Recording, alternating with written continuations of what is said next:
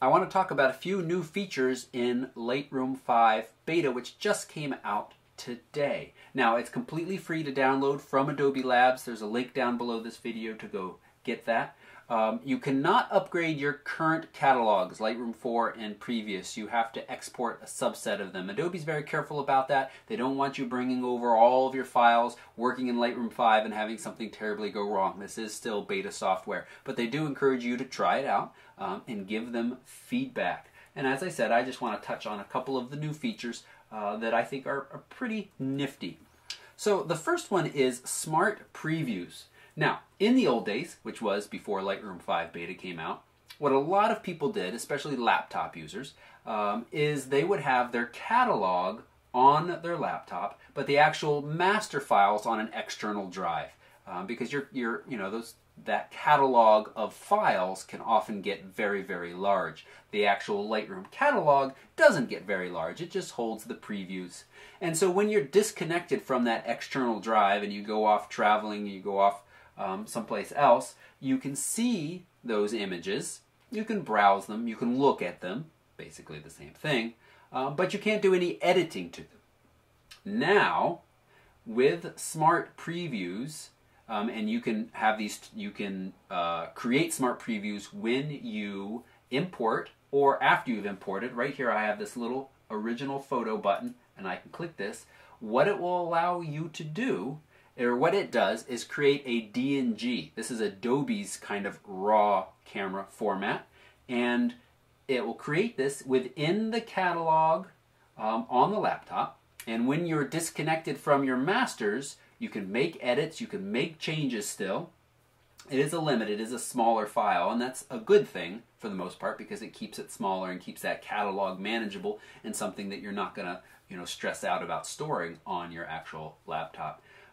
But you can make changes, and when you plug it back in, it applies those changes to the master. So as I said, you can bring those in on import, you can have those built on import, or you can have them built afterwards, and it's really up to you how you handle that. And you can do it for a subset of your catalog, or the whole thing, or maybe just 5 pictures that you've starred 5 stars and you want to play around with when you're out about to travel across the country or something like that. So that's Smart Previews. That's pretty nifty.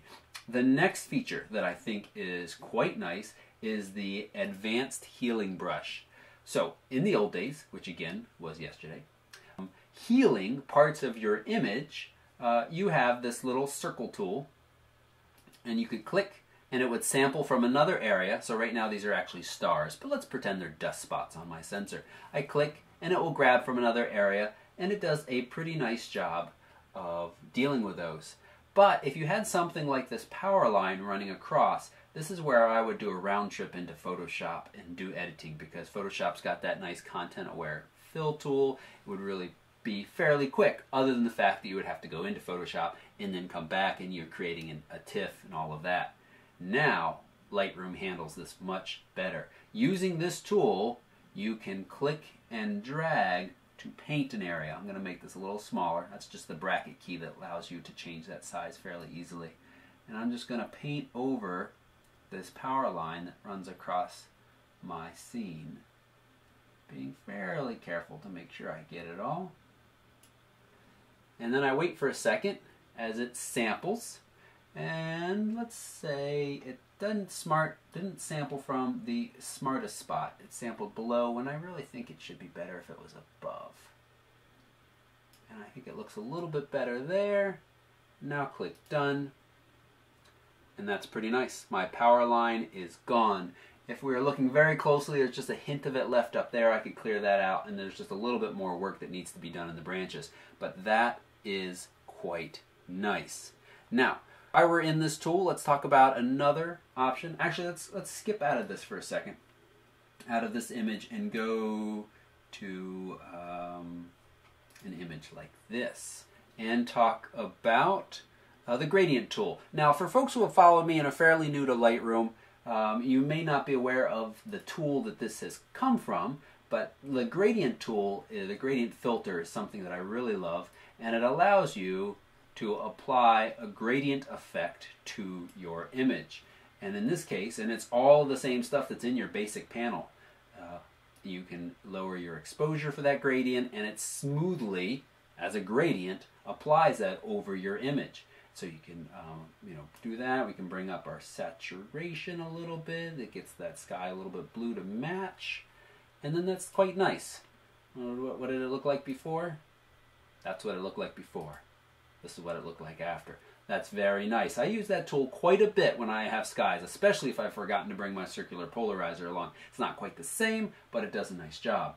Now, there is, let's reset that, there is a radial version of that. Now, this image is not a good example to use it on, but we're going to go ahead and do it since we're already right here. And it applies the exact same effect, but in a radial gradient. So almost like a vignette, but you have much more control over your settings than just darkening or brightening the edges. Let's go apply this in a more realistic and helpful way. So let's say, done, and let's get that back up. Let's go back to the steeple. And now here we could use that linear gradient, or we could choose a radial gradient. If you notice down here in the bottom right, my exposure is blown out a little bit, so I can drag this out in kind of a radial gradient effect and invert it. There we go. And now I am decreasing the exposure of that area down there fairly smoothly and naturally. So that's the radial gradient tool.